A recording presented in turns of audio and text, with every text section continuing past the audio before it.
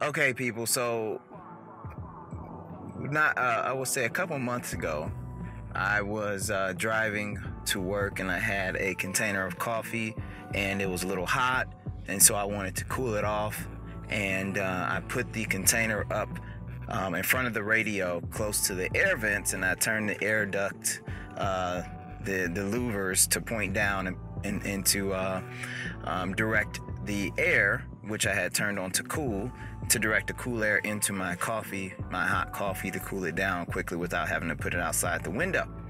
And so somehow or another, I managed to tip the angle of the coffee cup too much, and I spilled some coffee into the duct for the air vents. And so that duct is not sealed airtight or watertight to these vents. So some of the coffee that got in there spilled out and dripped down onto this radio below it. And so the radio's frame, or the casing of the radio, has a lot of holes in it. It's not, it's very open and ventilated. And so that coffee got inside of the radio, and it kind of got into a couple different places and caused the radio to start malfunctioning. So it happened once before, and after some time, I would say maybe a week of it acting funny, it started to act normal again. Then it happened the second time, and I promised myself I would never spill coffee in my radio again. It happened the second time, and that time it really truly spilled into the radio again, and it didn't correct itself.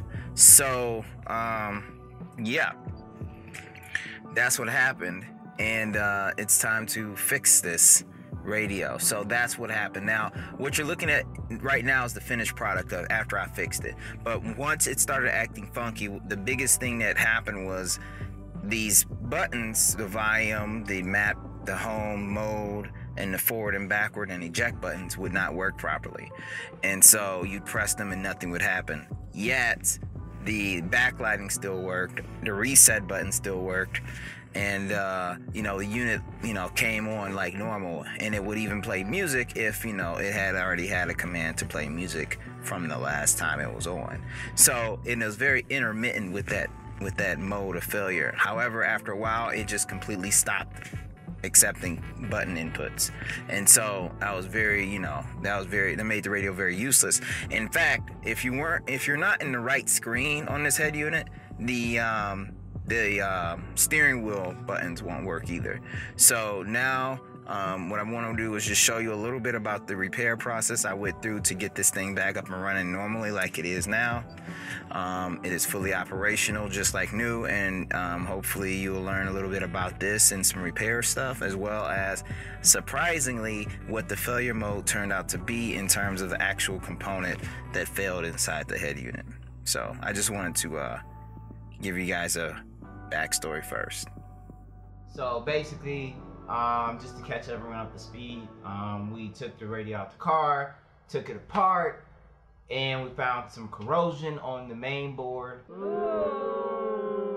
To clean that corrosion off, came off pretty well with isopropyl alcohol. Then I decided I wanted to also hit it with some flux. So I got the soldering iron out, heated it up, put the flux on the board, and in all the terror that is my hand, with the hot soldering iron, I knocked a resistor off the board. It was a tiny weeny surface mount SMD resistor. So that got knocked off the board, and I had no clue what it went to. I didn't know if I needed it, and I didn't know the value of it. I looked all around the floor, could never find it. So following that, I went ahead and I contacted Pioneer. I ordered a I asked them if they had a service manual available, because I couldn't just Google it. I couldn't find it just Googling. And they said, well, you have to go to Pack Parts and order anything you need from them. I contacted Pack Parts. They did not have the service manual on their website, but they did have it electronically. So they put it on their website and sold it to me for $20 on a CD. Whatever. It's worth a lot more than $20, to tell you that right now, because to send this back and have it repaired will cost you a lot more than $20. So I bought the manual, took a few days to get the CD. Then I, of course, took the CD, put it on my, put this file on my server. All that aside, I was able to look through the manual and find the value of the resistor. So then what I did is I said, you know, I looked on DigiKey, I looked on Mauser and Newark, and you know, they had the 22 kilo ohm resistor, 1/16 watt, available for, you know, a couple pennies, but it takes days to get it, and I'm impatient, and it's going to cost, you know, a multitude more in money to just ship 1 or 2 or 3 resistors. It'll cost you $10, $12 to ship the box in 3 days shipping, maybe 3 if you're lucky.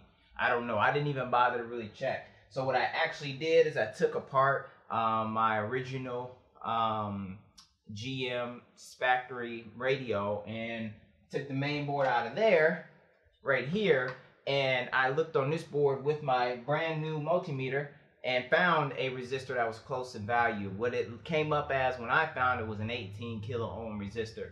I placed that on this board, and that took a little bit of work, but I got it on the board, and now when I check the test points around it, it's coming in at 21.6 kilo ohms. So I'm like, wow, I don't know what happened there, but when I measured it on here, it was 18. When it's on here, it's 22. Obviously, there could be resistance in the traces leading to the thing, but when I test it at either side of the resistor's leads, it comes back at like 21.6 or whatever. So, whatever, I'm happy it's in place. Now, here's where the learning actually comes from.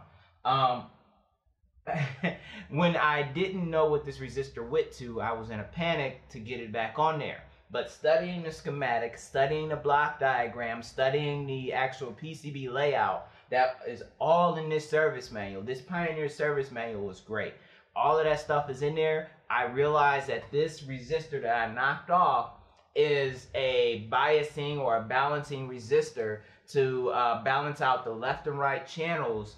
I think that's what it's doing. Essentially, it's grounding the left channel of the Sirius XM input into it's balancing it or grounding it as it goes into the input selection IC. So I don't use Sirius XM. I don't even have the module to plug in the back of the unit. So if I had just left the resistor off the board and kept going, it probably would have been fine. I had no clue, so, you know, I studied and I got it on there anyway just in case. Because if I ever want to sell the unit in the future, you still want it to work, right? So, anyway, that was an adventure. I guess this is just a quick summary of where I am up to this point. And now I can resume the normal diagnostic procedure for the head unit. I can go back in and finish doing what I intended to do, which was to take off the front LCD plate. Which I don't want to lift this up right now, but I need to get inside this front LCD and check the buttons on the front of the movable LCD screen to ensure that, or the movable display screen, and ensure that there's no liquids in there, no shorting, and of course no corrosion. But that's a quick update as to where I am at this point.